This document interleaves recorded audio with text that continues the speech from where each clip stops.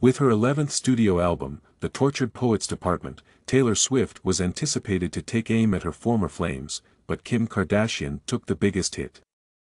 One of the songs from the album's second batch, Thank You aIMee, seemed to have random letters capitalized in its title when it was first released early on Friday, April 19th.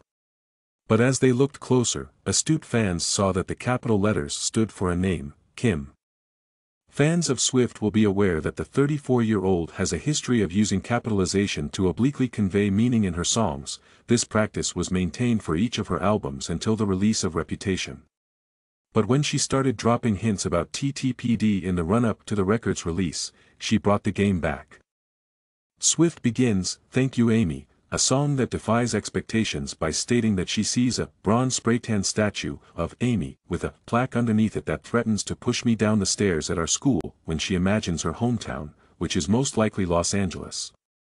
With its high school allegory, aIMee is positioned as Swift's juvenile bully, someone the pop singer hopes to one day defeat. I can't forgive the way you made me feel screamed F.K.U. aIMee to the night sky. As the blood was gushing, she screams on the song, giving her opponent some credit in the process. But I can't forget the way you made me heal, she adds. Swift claims in another verse of the song that there was never a clean kill or a fair fight between the two ladies. She makes reference to aIMee, or, to put it more bluntly, Kardashian, stomping across her grave and creating headlines where people laughed at each baby step I'd take.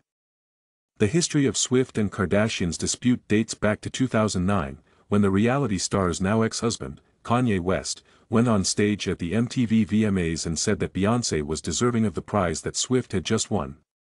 Swift criticized West in 2016 for rapping in one of his songs, Me and Taylor Still Might Have Sex / I Made That B.H. famous. Kardashian defended West by releasing a recording of a phone call between the two artists.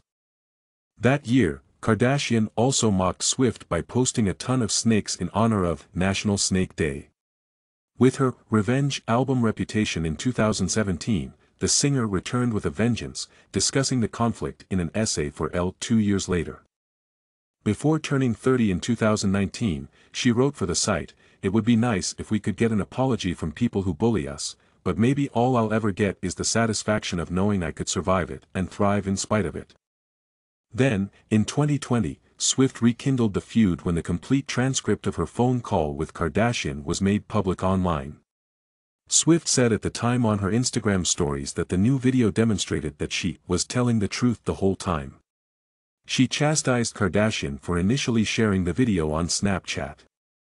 Swift stated, You know, the one that was illegally taped, that somebody edited and manipulated to frame me and put me, my family, and fans through hell for 4 years.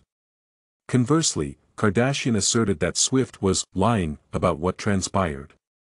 When Kardashian stunned her followers in 2021 by complimenting Swift and her music in a podcast edition of Honestly with Bari Weiss, when asked which Swift song was her favorite, she said, I really like a lot of her songs. They're all really endearing and memorable. To find a name, I would need to check my phone. Swift hasn't progressed on the same manner, if Thank You aIMee is any guide. Actually, according to the song, Kardashian's remarks are still just ringing in my head. Swift says, Everyone knows that my mother is as a saintly woman / but she used to say she wished that you were dead. Another reference is to Swift's mother, Andrea. Swift speculates in the bridge that maybe Kardashian has reframed the feud so that it is easier for her to let go of it. In your mind, you never beat my spirit black and blue. Swift continues by pointing out that by changing Kardashian's name and omitting any defining clues, she has safeguarded her identity on the song. Of course not really, because the whole song, all the way down to the title, is one big neon light aimed at Kardashian. The song's last lyrics seem to mock Kardashian for stating that she likes Swift's music. The Grammy winner speculates that perhaps Kardashian's kids, who she shares with West and goes by the names North, 10, Saint, 8, Chicago, 6, and Psalm, 4, will also appreciate her music. Swift jokes, and one day, your kid comes home singing a song that only us two is gonna know is about you. She ends by offering Kardashian one final heartfelt thank you. From this height, our town appears incredibly tiny, she remarks.